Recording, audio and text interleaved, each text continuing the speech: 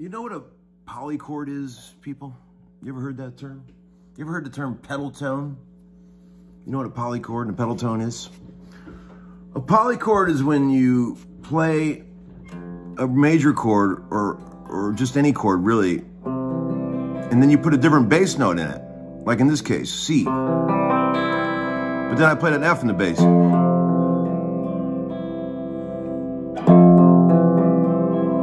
And here's a D chord. Right? What if I put a G in the bass?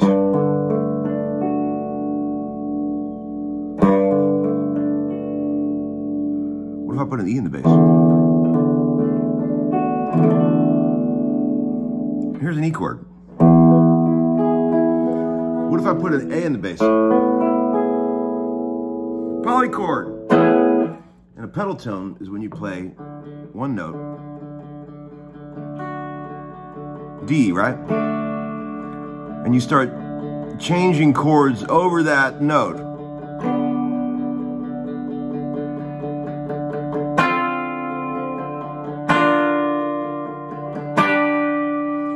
And as soon as you start doing that, everyone says, wow, Pete Townsend. Like he was the first person to ever think of that. Yes, he made it popular, but he definitely was not the first guy to think of that. So yeah, pedal tone, same bass note. Remember that episode I showed you, The Secret, where there's basically only 3 triads? Take any of those and move it anywhere over the open string. Just blindly stab.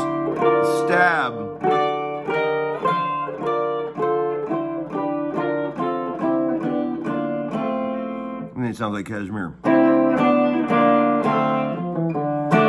So that's pedal tone. Same bass note, moving chords. Like if I play a G chord. And then I play a C chord over G. That's a pedal tone. Okay, hi guys. It's Larry. Uncle Larry, you may know me as. Episode 245. Holy shit. Homeschooling product. Hope everybody's doing great. Man, chill week for Larry. I only got 1 session this week. That's tomorrow. That's really rare. So, you know, when that used to happen in the old days, I would have thoughts like, oh man, my career's over. But when at this age, when that happens, I am like, hell yes. Because I've tried to kill my career over and over, and it won't die. I've tried. I've desperately tried. I trust the fact that if my hands still work at age 75, I'll still be doing sessions now. It won't be that great probably, but I'll still be doing it. Hey man, remember these? Man, many thoughts come into my mind when I see one of these. Lots of memories. Not just because it's called a memory man. The only delay pedal that's harder to keep running than a real tape echo. But boy, they sound good when they work.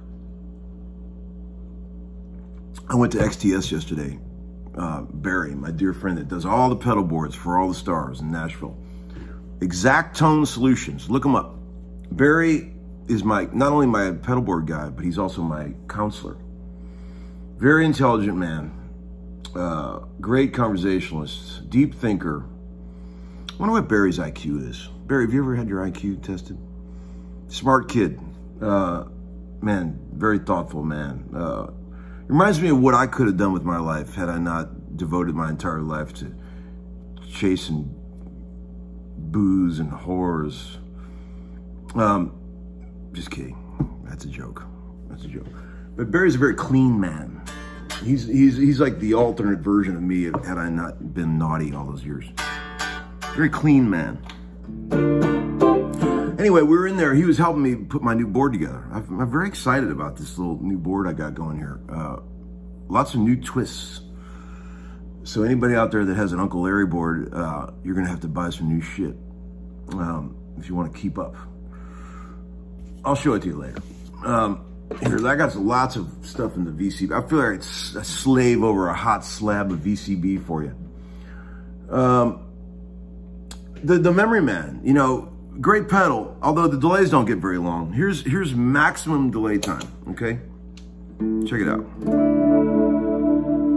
That's all you get. That sounds like 400, 450, somewhere in that range. But sure is glorious. I bought this yesterday at Ryan Nixon's place. You know that guy with the crazy pedals that I showed you, where we did the Uncle Larry's hearing test? Hey Ryan, thanks for selling me this cool pedal. It actually works, and there's no clock noise, which these are known for. But you know, the big question with the Memory Man is, do you use it in chorus mode or vibrato mode? That's the big question. Here's chorus mode. Here's vibrato mode.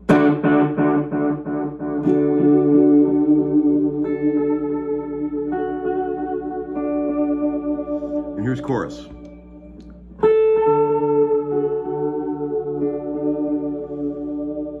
Which one do you like better? I'll turn it down a little bit. That's chorus. Here's vibrato. Either way, you can't lose. It sounds fucking amazing.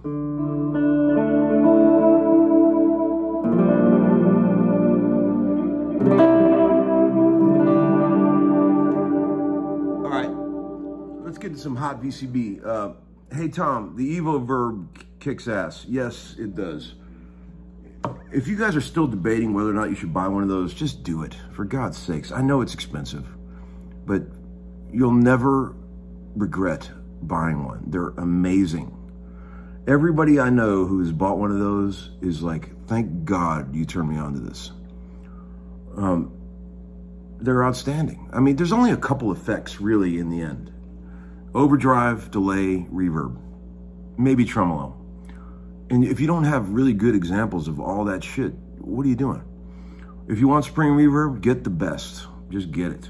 I'm not just saying that because he's one of my best pals. Believe me, if I didn't love that box, I wouldn't be hawking it.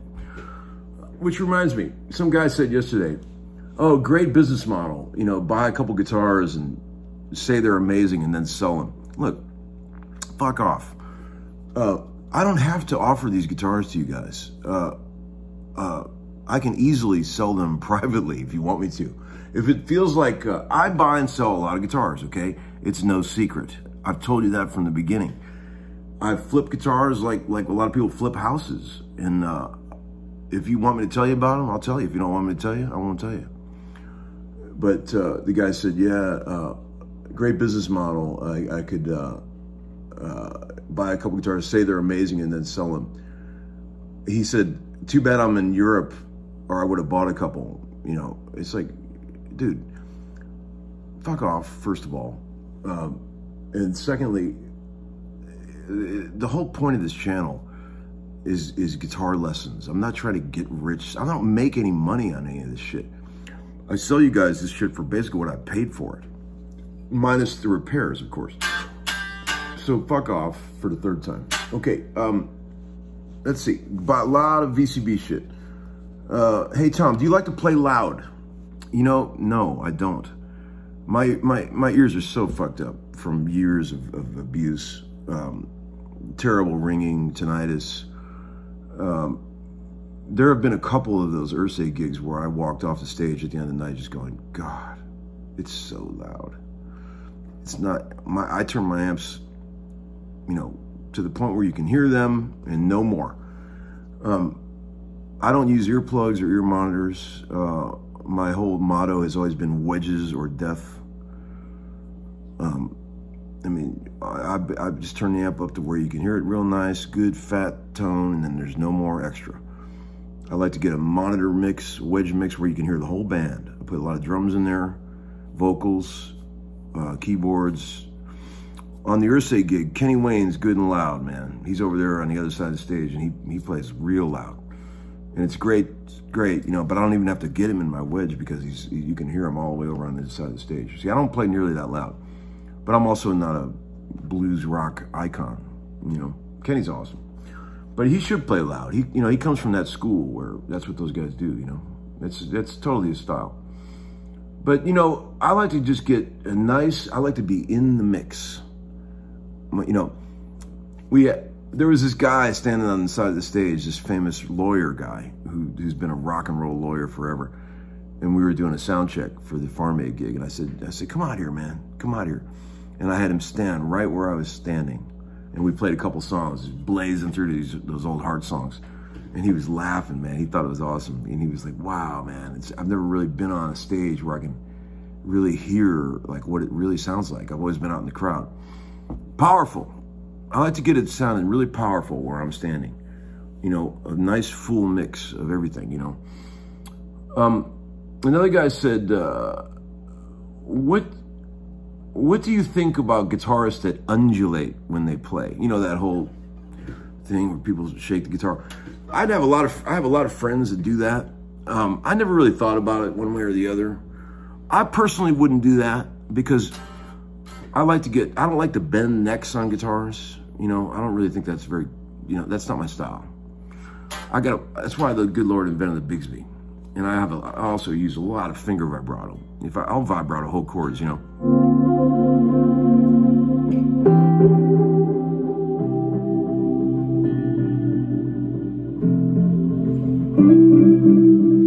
don't have to bend the neck to do that, but a lot of guys do that. That's like a whole thing. It's cool, whatever.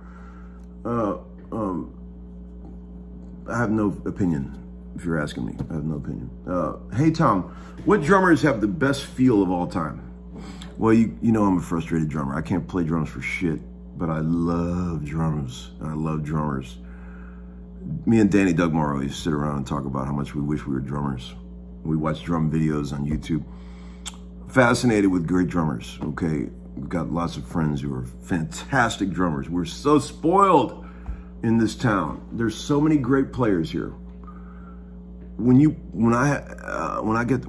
once in a while I have to play with a drummer who's not very good on a particular session. And man, it is frustrating for me because I'm so spoiled getting to play with all these amazing drummers, man. These people in this town do not fuck around at all. I mean, there's bad cats, man, that just play take after take after take of flawless performances. There's never going to be an out-of-time note. There's never going to be a moment where they rush or drag something to the point where, it does not happen.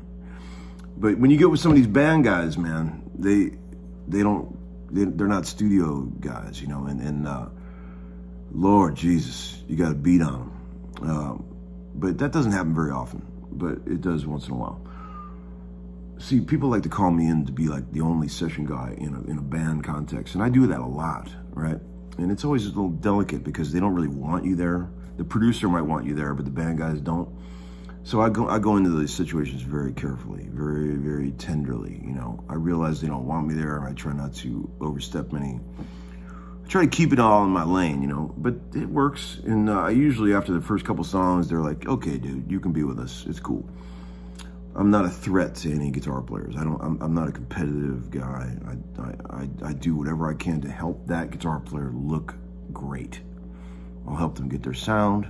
I'll play something that works around what they're doing to make them sound even better. I have zero ego. I've got ego about a couple things in life, but that is not one of them. Let's think, what do I have ego about?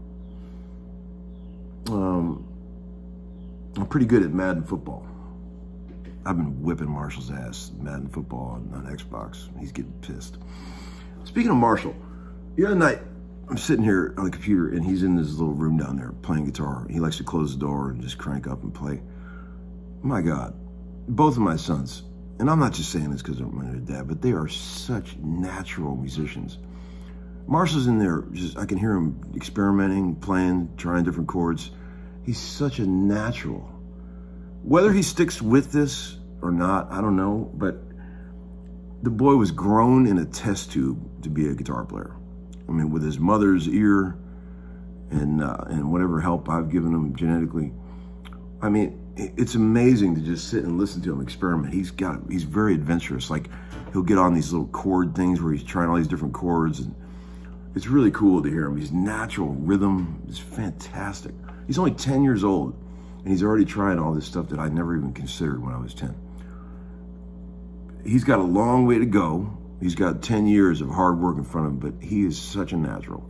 It's really cool. And I'm not going to get mad if he chooses not to play. I'm not one of those dads. Like, it'd be great for me if he played, of course, but I don't care. If he wants to do it, great. But don't do it for me, I told him. You know, do it for yourself. Tommy, who is the most original guitar player of all time? Totally original guitar player? Alan Holdsworth. No one even comes close. Alan Holdsworth is the only guitar player that sounds like he's never heard anyone else ever play a guitar. None of his playing has anything to do with what anybody before him has done.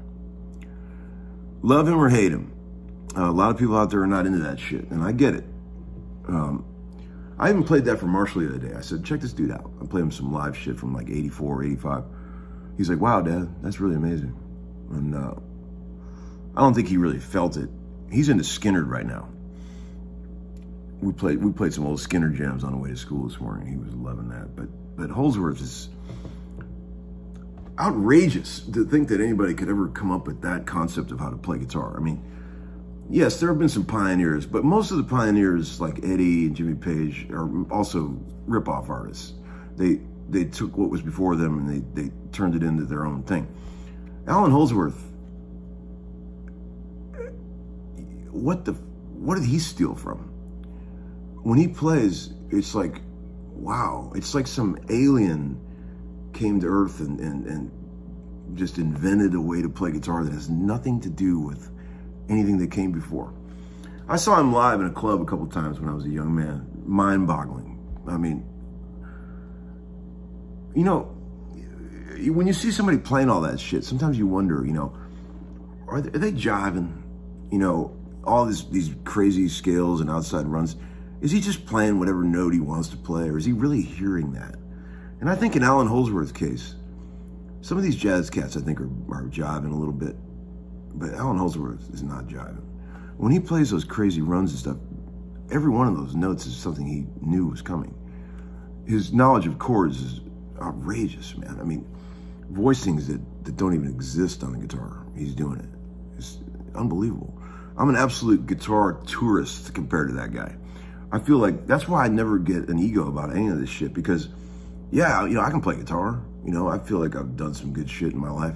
But when you compare myself to something like that, it's like, okay, well, he's also playing a guitar, but that's nothing I ever thought of. He's amazing. Also, Eddie always said that was his favorite guitar player, and of course it is. Anyway, back to drummers. What drummers have the best feel of all time? See, I'm very concerned about the way a drummer's pocket feels, okay? Bonzo, of course, there's just something innately magical about his pocket. When everybody can play what he played, it's not technically that difficult, but to make it feel the way he made it feel is what's magical. And it's not perfect. It's not gridded. You can look at it on a grid and you can see it's not perfect, but it's where he placed each individual note of what his four limbs are doing that makes it feel like Bonzo. You know, Jimmy Gordon is another one of my favorite drummers. I love everything Jimmy Gordon ever played. I just think his pocket and his feel is outrageous. There's been a lot of great drummers. Phil Collins is the most underrated drummer of all time. I mean, people think of Phil Collins as a pop star. In my mind, he's a prog drummer. His feel is incredible. I mean, listen to some of this shit on Duke, Genesis Duke. Listen to the man of our times. Fucking listen to that shit. Phil Collins is the baddest cat ever.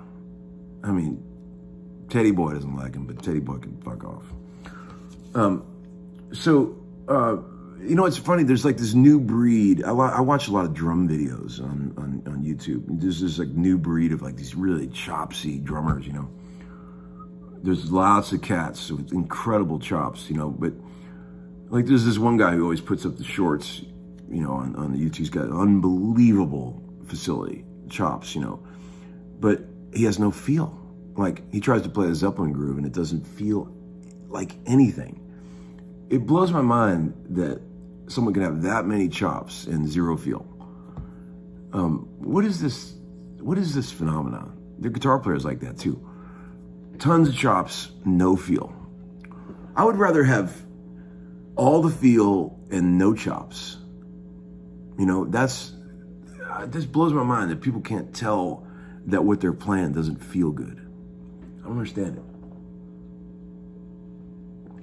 Maybe that's a product of YouTube. Maybe that's a product of people have too much insight into watching technical shit, and they're studying all the wrong things. You know, they're studying chops, but they're not studying the emotion of what makes something feel good. I don't know. Anyway, lots of fun answers to the iconic band artists that everyone in the world seems to love except you yesterday. Some pretty unusual answers, like a couple people even said Beatles. It's hard for me to get past that. I mean, I realize that we're all different. One man's trash is another man's treasure and all that shit. But I don't understand how anybody couldn't like the Beatles. I just don't understand it. It doesn't compute to me. There's a lot of people that said Prince. There's a lot of people that said Queen. I can understand that. I love both Prince and Queen, but I can at least understand how somebody could say they don't like that. But the Beatles, how do you not like that? I just don't get it. But anyway, I'm old, and my opinion means nothing. But, you know, the most popular answers, I will say, when I asked that question to a bunch of musicians, like I said yesterday, Doors is number one, U2 is way up there, Creedence is way up there, Grateful Dead is way up there. You always hear that people say that. I just don't get the Grateful Dead. You know, I didn't really listen to much Dead until I got a bit older. I'm not saying I love the Grateful Dead, but I put those records on and I'll just clean the house or whatever. It's feel-good music, man. It's got a vibe. It's like putting on an old Western swing album or something. It's like, yeah, it's not my favorite record in all the time, but it puts me in a good mood, you know? How do you not enjoy listening to a Grateful Dead record just for the vibe alone that it puts off, you know? Anyway, what makes the world amazing and also what makes it horrible is how different we all are, you know? But whatever. You know what mine is? My number one band that I don't get that everyone gets but me. Don't tell anybody I said this. Cream. I don't like Cream. I don't get that shit. I do not get that shit. Okay. Hey, Tom, do you still have your burst? Yeah, of course I still have the burst. Hey, Tom, why was that 55 gold top you were playing in that video at Rumble Seat so much more expensive than the one you sold? Because it's a 55. You guys realize that since the Les Paul's inception in 1952, the model got more and more expensive as the years went on. And that's not because usually stuff that's older is more expensive, but in this case, the 52 Les Paul was a very crude design, lots of issues, lots of design problems. And as the 50s went on, they tweaked it and it got better and better and better and better until they discontinued the model due to poor sales in 1960. So the 52 Les Paul was cool, had lots of design issues. 53, they went to the wraparound, which helped a little bit. 54, or late 54, early 55, they went to, well, actually mid 55, I think. I'm not an expert on this, but they went to the separated stop tail and tune-o-matic, which was a massive improvement over the wrap tail design. Now you've got adjustable intonation, you've got adjustable string tension, nice. And then in 1957, they made another massive improvement by introducing the humbucker. PAF, which stands for something. Anyway, what else we got here? So yeah, a 55 is more dough than a 52 because of its features, okay? People will pay a lot of extra money for a separated stop-tail tune-o-matic. That's what they like. And they should like it because it's great. Anything else here? Do I talk too much on these videos? Some people have said, I preferred it back when you used to play a lot. And I feel like I still put a lot of videos up where I play. But you guys have heard me play so much shit.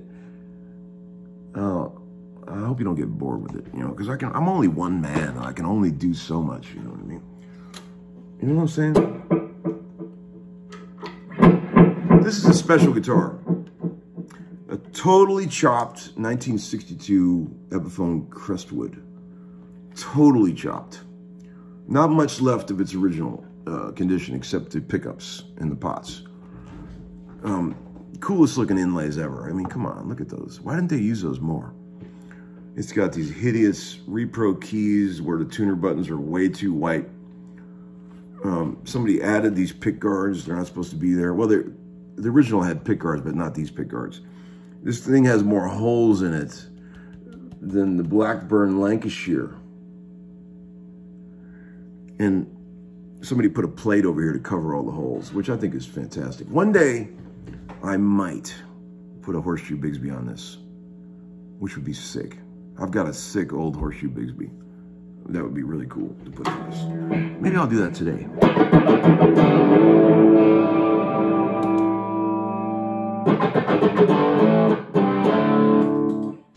Check it out. I'm going to show you how the joy of a big jam distortion pedal. All right, this is clean.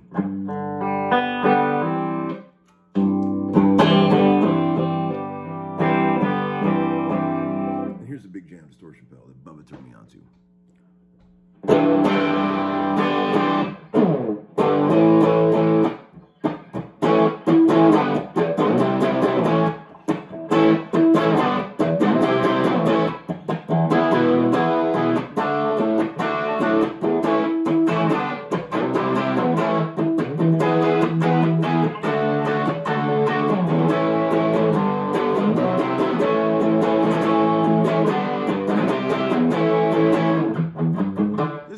Guy on YouTube, his name is, what is his name?